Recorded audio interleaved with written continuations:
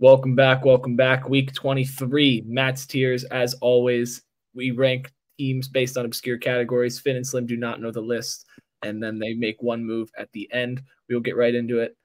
Goat week, Jordan week, Goat week. It's Braun week, but these teams are buried. These teams have been off the tiers for a long time now, but that is the Wizards, Blazers, Pistons, Spurs, Hornets, Grizzlies, and Raptors. Off the tiers, new addition, the Atlanta Hawks. I know we're recording this after they just beat the Celtics, but they're off the tiers. Big win, but still, I didn't have the tiers adjusted for that. Monday's games don't count, but hey, you never know. They could be resurrected next week if they keep playing well. But we have the Bulls, the Nets. First resurrected? Yeah, and the Hawks. So long, farewell, the Sixers. This team just looks nothing like they're ready for a playoff spot. I know they're going to be in the play-in most likely, and I just don't see them getting out of it. I think someone from that 9-10 game is going to jump them and get the 8 seed and lose in 4 to Boston, but you never know. I think the Sixers are pretty much dead. Danger zone. We have the Lakers and Warriors. The Rockets are coming.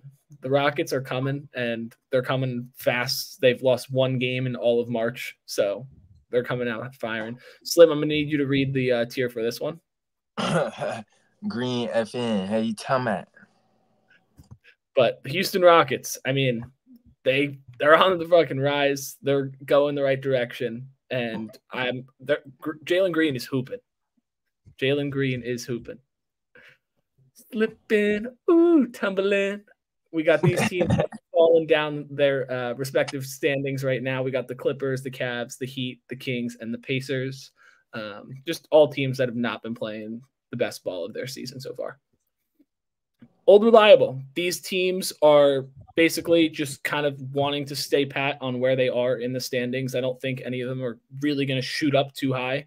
The Knicks and Magic have a chance to get to the 3 seed because the Cavs have been terrible, but hey, they just got to keep doing what they're doing right now, and they'll be secured in the playoff for all of these teams. So, yeah.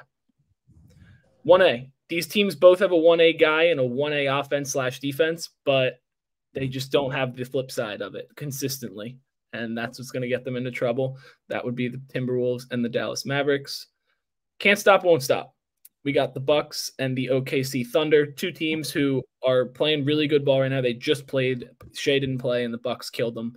But still, they just can't stop winning at this point. And come playoff time, it's just not going to be enough. I think he did play, and he just sold. Oh, maybe that's what it was. I think he had 13 points in 40 minutes.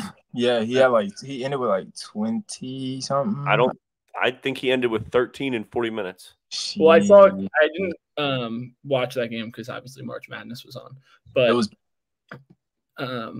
what's it called? I just saw a TikTok of like Shea trying to defend his MVP against Giannis and the Bucks, and it's him doing a TikTok dance from like years ago. Because he put up 13 in 40 minutes. Oh, okay. Well, screw you, Shea, then. And this my shit. These 2 teams. Kanye played this song. She said, "This is my shit."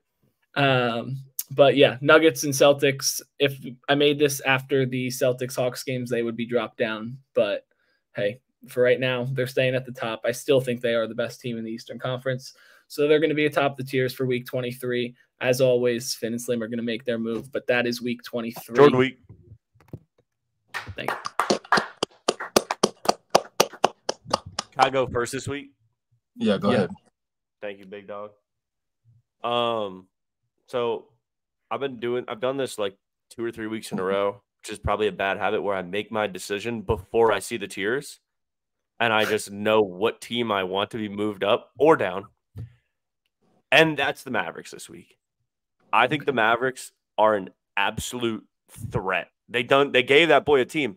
Luka Doncic, that's the best white boy I ever seen in my life. Quote Stephen A. I'm dead serious. With two long bigs like that, 2 lob threats, when you're building a team around guys like him and Kyrie, you don't need to build crazy. You just get 2 low-key guys, PJ and Daniel, who could stretch, low-key, pause, and who are elite lob threats and elite rim defenders. That is all this team has ever needed. And in my personal opinion, they look like a different team than they did before the deadline. They even record I don't care about. I'm just going off eye test. But you don't want to see that team in a 7-game series. I guarantee you they make a huge ruckus this year. I think so too. I think they have a serious shot to be in the conference finals. It's just a matter of what seed they end up getting. Because if they play at Denver in the first round, I don't like their chances. And I think the Mavericks are really good. Dude, Denver is so good, bro. Denver, I've been parading all year, but I'm just throwing it out there. The Mavs might be my favorite to get out of the West right now. They're very nice. They are very nice. I could see them beating really all of the teams that are on this page right here. Minnesota, OKC, Denver in a whatever playoff series. You know, it could be the first round, second round, third round, whatever. I could see them making it to the finals this year. Not that the seeding would work out this way. I could see them beating Minnesota in 5. Easy. Without Cat, maybe, but that's what I'm saying. I mean, Cat. It would have to be the first round because I think Cat's supposed to. That's why I said the seeding wouldn't work out. But I mean, if they get to the 6, which is entirely likely, it would definitely work out. If they win their game, I believe they are the 6th seed. So they're dangerous. They're number 1 team. They're not the best team in the West, but they're number 1 team in the West. I would not want to see. That's a fact. Yeah, Slim, what's your move? Go back one page for me. Surely. Sheesh. I'm moving the Sacramento Kings up to old reliable. I know Maddie's not fond. I guess Finn ain't either, but we gonna like the beam on this side. We don't like Sabonis. We don't like Sabonis here. I love Sabonis. That boy got like 45 back-to-back double-doubles. The boy is really handling business, but he's doing it against, I would say some of the biggest, or really maybe the only big threat who's a 5, which is Anthony Davis. He be giving Anthony Davis the work anytime they play the Lakers.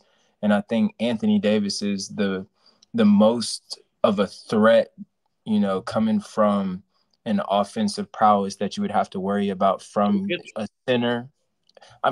Joker's up there too, but I don't. Y'all ain't never seen Tim Duncan play before in your life. I think Sabonis can bump up with Jokic a little bit better, but I just think the guys that Sabonis and Swiper got around them, it's just they got function. Mike Brown showed you that, hey, we can make it, this deep last season, and we see where the Lakers are at. We see where Golden State is at.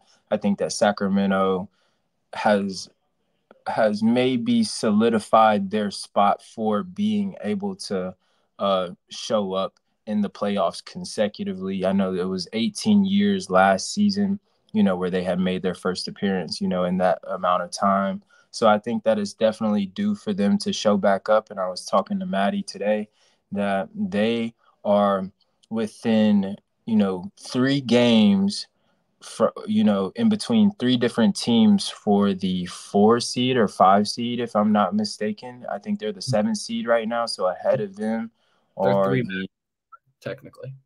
So are the Kings and Suns, but the Mavericks and the Suns, but that's right behind the Clippers. That's pretty tough. Y'all gotta watch out for them. Don't sleep on them because, like I said, they have that experience, and to play the reigning champs the season before in a first round all the way to a game 7 where your arguably star player got hurt. Swiper, come on now, y'all better stop sleeping. Right there, got him on right there. What are you talking about? Yeah, I mean, they also, for the people in the comments that are going to be annoyed that they're in slipping tumbling, I'm saying that they're slipping and tumbling because of their seeding last season in comparison to this year. So, can we get a move out? Can we get a move out of you? I made the tiers. Well, the biggest team that moved out of everyone was the Cavs, dropping from tier 8 to tier 6, 2 tiers down because they were abysmal. Shout out Jalen Green playing for his kids. Balling. They might be the biggest move. They were 1 away from being off the tiers, and now they've passed Warriors and Lakers. But yeah, I mean, that's week 23 as always. Great up. And please subscribe, share this one to your friends. It's the best show on YouTube. We'll see you guys next time.